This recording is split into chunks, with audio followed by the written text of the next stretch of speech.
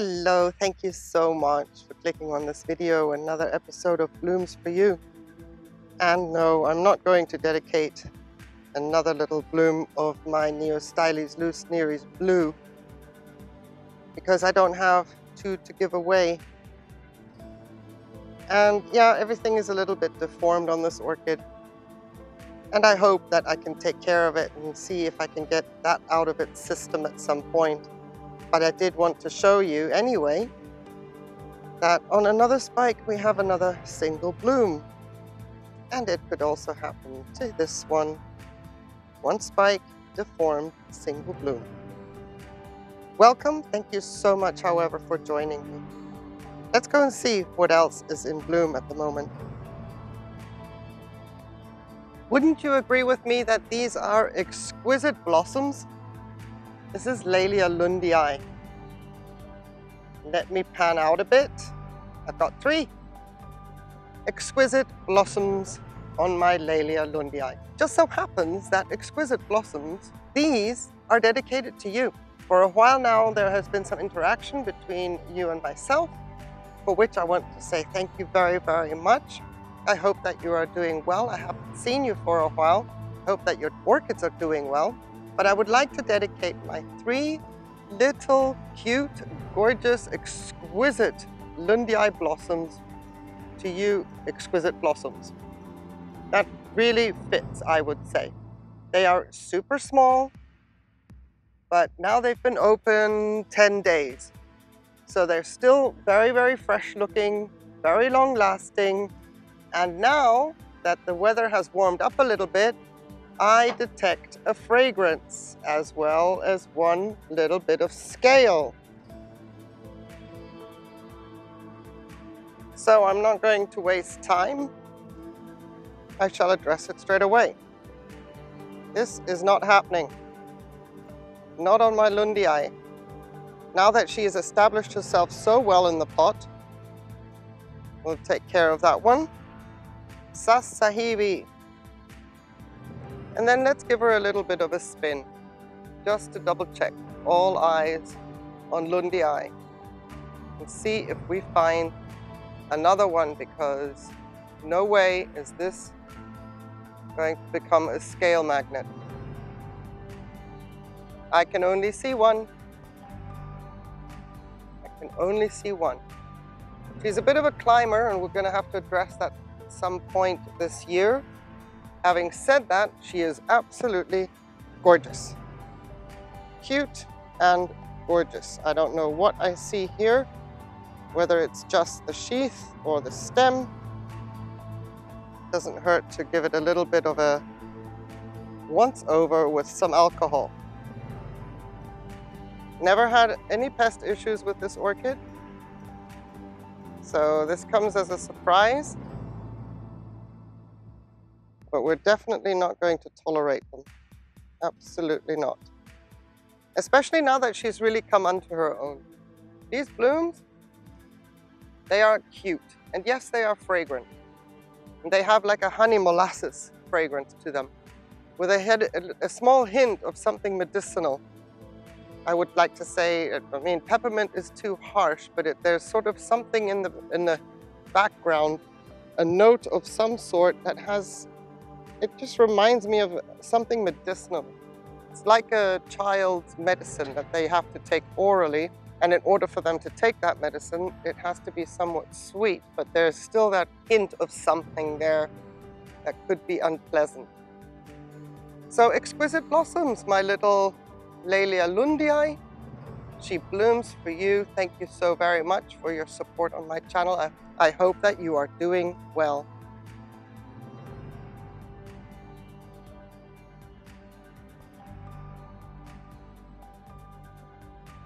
So supposedly here is my Vanda Green Hopper. But Chicasena, I know that the orchid doesn't look the part. It's not snazzy, clean, and perfect and pristine, but these blooms are so cute. And I would like to say thank you to you via my Vanda Green Hopper blooms. I would like to also address Michael McCarthy and say thank you very much for the possible true identification of this orchid. possibly the cross between Vanda lamellata and Rhynchostylis gigantea. Hardly surprising. When I saw what the roots do for me on this orchid, I am not surprised that it has some kind of Rhynchostylis in it. In my climate, I just cannot get Rhynchostylis roots to grow. This orchid actually lives in permanent water culture.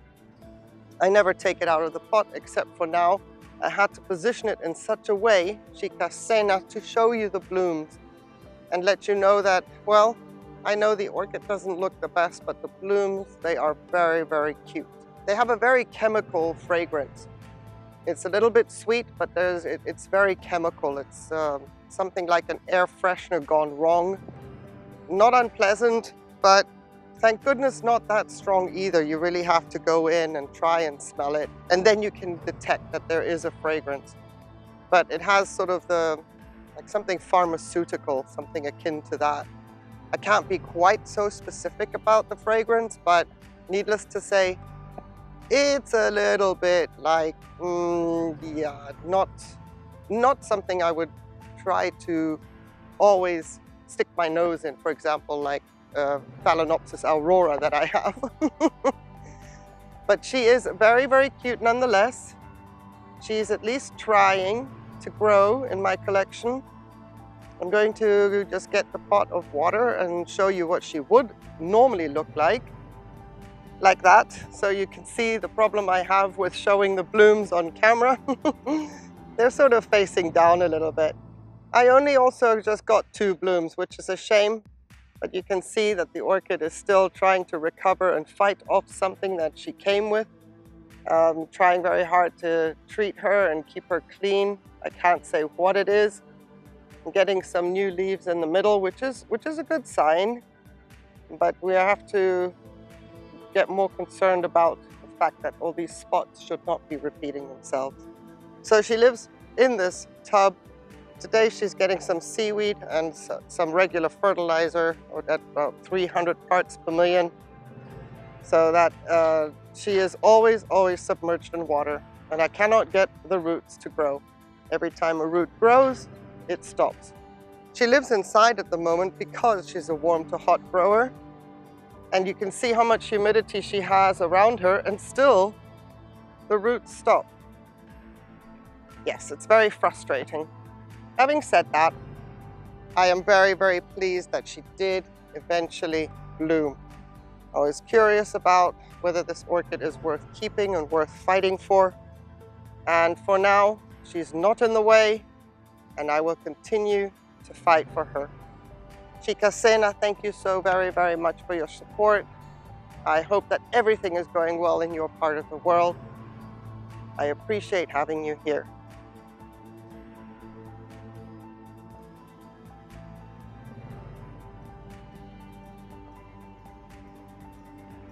Beautiful, remarkable, different. That's 3 descriptions that I have for this orchid. As I have 3 blooms on what I am guessing is a Paphiopedilum American hybrid, I am going to dedicate these blooms to P.W. Chung, David Roberts, and Peter Fotopoulos. Thank you, gentlemen, all 3 of you very much for your very, very early support on my channel. I really appreciate the fact that you took the time to take my channel into consideration and interact with me.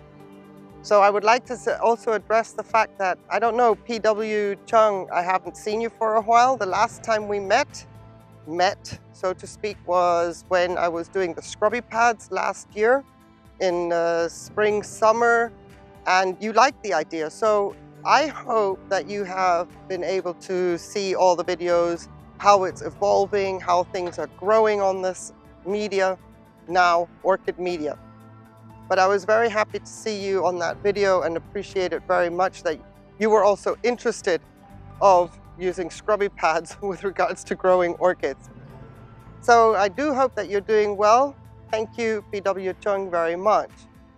David Roberts, hi. How are you? How is everything going down the road from me, so to speak? Really appreciated your heads up about the top layer with regards to the orchid room. We had a wonderful little exchange there.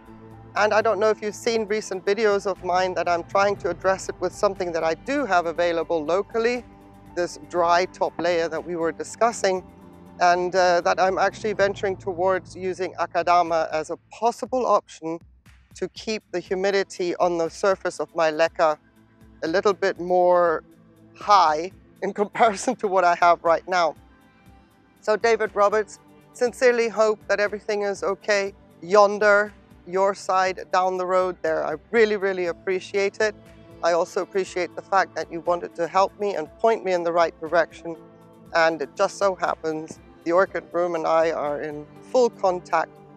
Yeah, lovely, lovely lady. So very, very much appreciated that you left a comment like that on that video where I was talking about my Leca.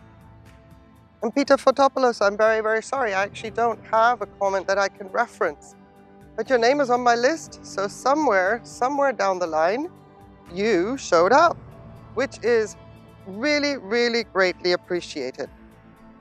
Now this is the third bloom, and it is a little bit more of a recent opener, but nonetheless, I just wanted to kind of see if I can zoom in a little bit so we can see that bloom. Because as much as I love spotting, the fact that I got this version of an American hybrid just absolutely pleases me.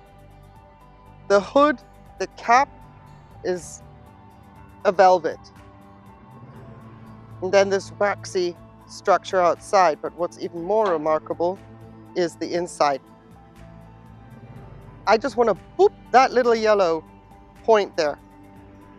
I don't know what it is, what purpose it serves. This orchid is not fragrant, not to me anyway, but maybe to a pollinator. Stunning, stunning what's going on in that bloom. That is fascinating. And I honestly thought that in the early days, it would actually kind of disappear, that it was only some kind of a trait the orchid has for the first few days, and then as the blooms age, they might lose that. But nope, look at that. Still there. Oh, these are gorgeous. Let me get back a little bit. And they're quite big as well. I waited to make this video so I have all three blooms open. And the first blooms are open now about 2.5 weeks. And they still look as good as new. Incredible. This hood is the contrast in this hood.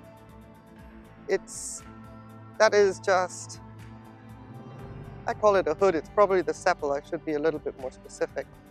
But the contrast and that velvety texture that it has, and then it goes to this waxiness down there, I find them quite pretty.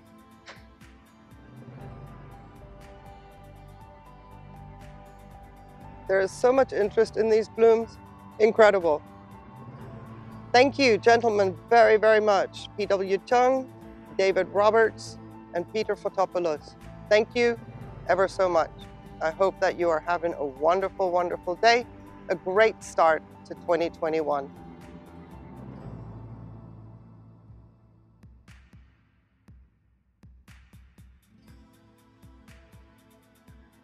Okay, so east side it is then. I've been around the west side, south side in full sun, up against the hedge with this orchid. I don't know how to present it, but at least here on the east side, I'm getting the true colors. And before I get going with regards to my Cattleya cernua, or as I still like to call her Sophronietes cernua, I want to point out that I have the last 3 spikes open for Flaunt It Natural, Lisa New Zealand, and Divyasri Food and Beauty. So ladies, if you are watching this, please, please let me know, because I have 3 more spikes open for you to say thank you so very, very much for being on my channel. And yeah, on the top there, the blooms are going. So we'll just get rid of that for the time being, just to tidy up a bit. So that takes down 5. So from 30 blooms in total that were open at the same time, we are now down to 25. Then I have another spike in the back here that's not looking so good. Let's see. There was 4 blooms on that. So now we are down to 21 blooms. But still, this is more than I had last year. Let's take this little bloom off right here as well. It's already going down, so let's bring that down to 20. I am normally not one to cut off old blooms, but when it comes to blooms for you, I want to make sure that the orchid is somewhat presentable as best as I can, being a hobby grower. So, Flaunted Natural, you showed up on my Sophronites care video, and I waited so that you could have a Sophronites bloom spike dedicated to you, as a thank you very, very much. And then Lisa New Zealand and Divyasri Food and Beauty, you were at my Blooms for You episode 12. Thank you. Guess what? This Blooms for You episode is with your name in it. And let me just show you that we have this spike that's just opened. I'm still pending a bud. This little spike back here also just opened, and there's this one right there that is also just open. So those are the 3 for you ladies.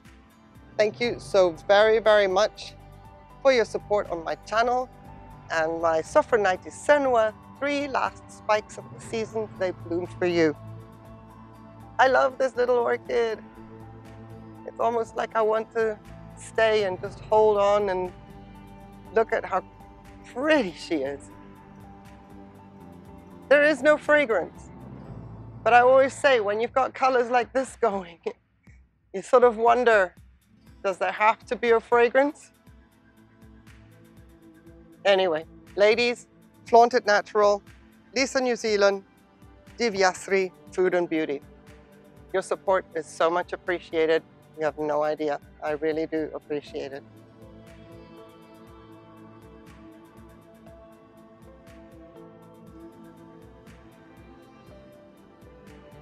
Like ice in the sunshine.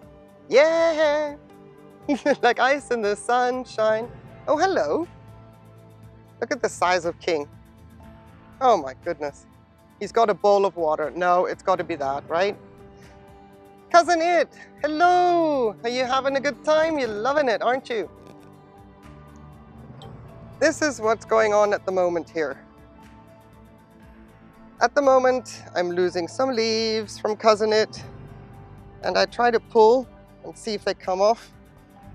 And like a baboon, checking the fleas of my pets and picking them off, I go around and look for old blooms that are spent and pick them out.